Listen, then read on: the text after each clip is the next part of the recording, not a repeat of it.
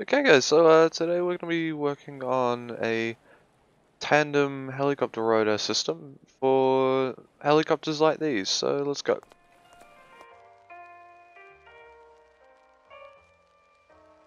Okay, so first what we're going to do is let's just build up a helicopter kind of base.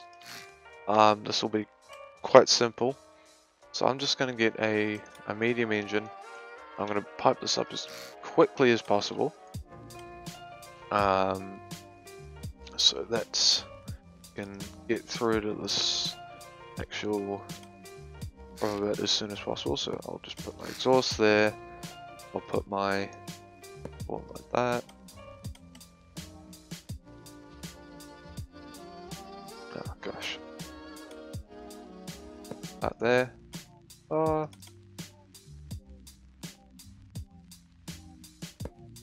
there we go. No, I could have put it there, but never mind. I'll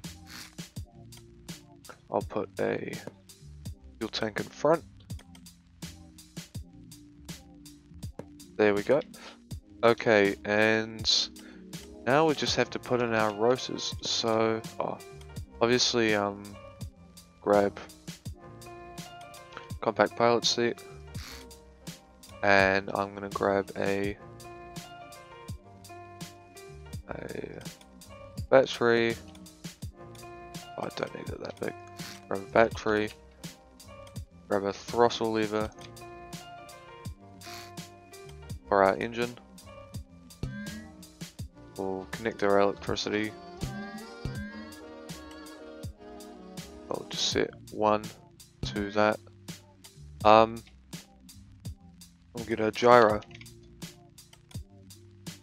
Okay, so I'm gonna just put my gyro underneath.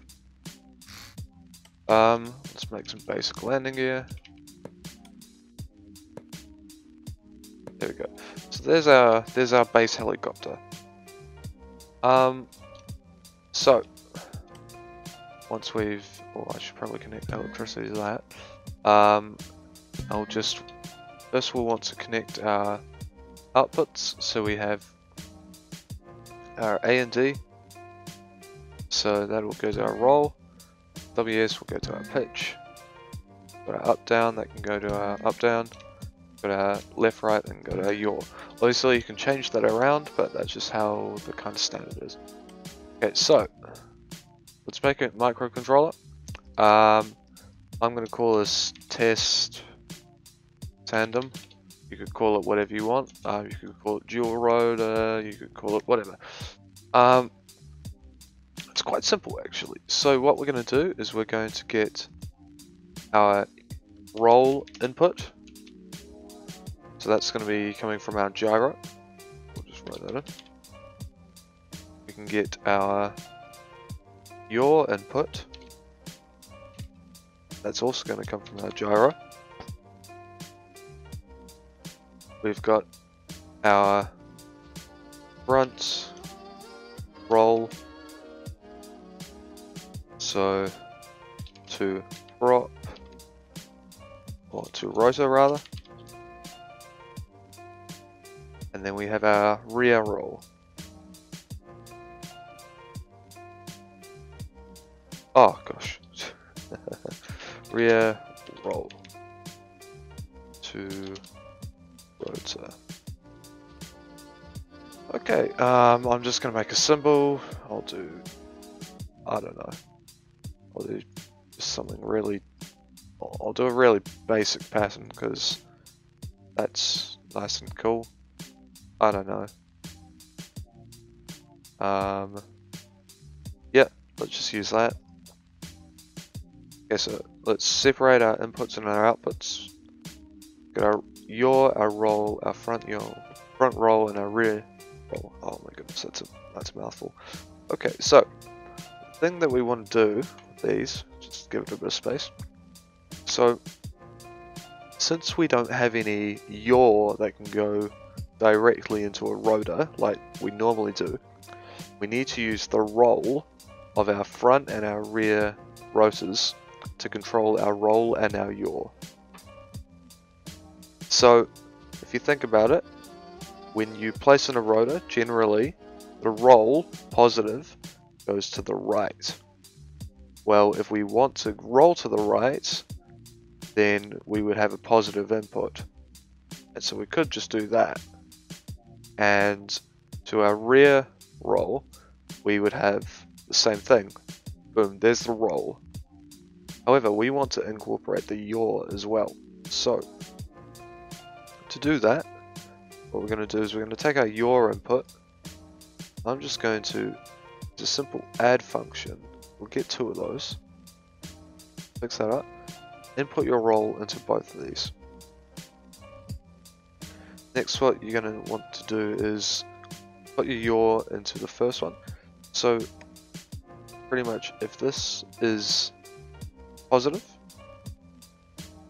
if this is positive, then we want this to be rolling to the right, and we want this one to be going to the left, and the opposite is true. So look, we're going to get a simple function block, and we're going to do minus x. For those of you that just want a quick little tip, if you've noticed that there isn't a numerical inverter, as you can see, there is no numerical inverter, or an inverter in general, in the microcontroller editor. The easy way to do that is get a function block and just do minus x. Those of you that understand calculus, you'll get this, but yeah. Let's just save this. Let's call this test tandem. Okay, let's search for this.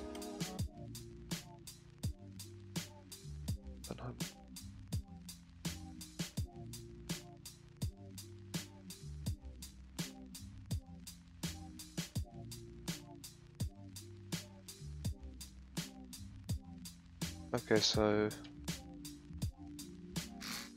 we got that in,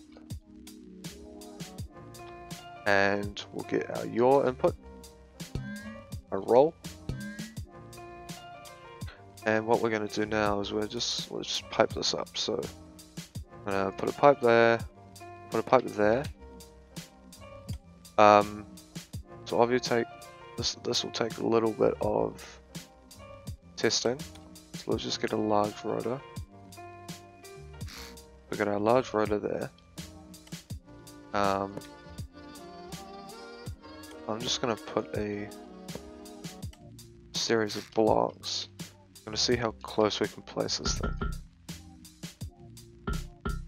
Okay, so we need to actually, I'm just going to do this. Generally with a tandem rotor you have much longer helicopters for lifting greater weights. Yeah, that's why this is not the rotor system for a small helicopter. There we go. Da-da-da. There we go. Wow. Okay. Make sure that we have a neutral. Then what we're going to do is we're going to get our rear roll, put it into our roll, front roll, let's put it into the roll, selective, that can come from our up and down, our pitch can come from our pitch. Oh, that's a bit of a texture bug. Okay, so yep, so let's try this. Okay, so put our gyro on. Sorry, man.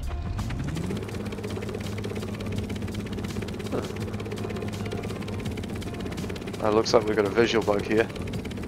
But as you can see, we're flying, so let's just use this is a horrible visual bug. Okay, so if we use our up down, it works fine. If we pitch forward and back, it works fine. If we press D to roll, can see that we roll, press A to roll, we can roll fine. If we use our right arrow key, we yaw. Use our left arrow key, we yaw. We can use both at the same time to fly however we want. Whoa.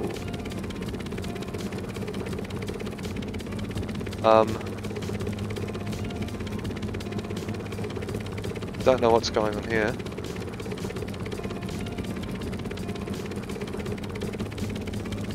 I have no idea what's going on here, but oh. Well, anyway, guys, so that's how you make tandem helicopters. Yeah, I'll see you in the next one. Bye.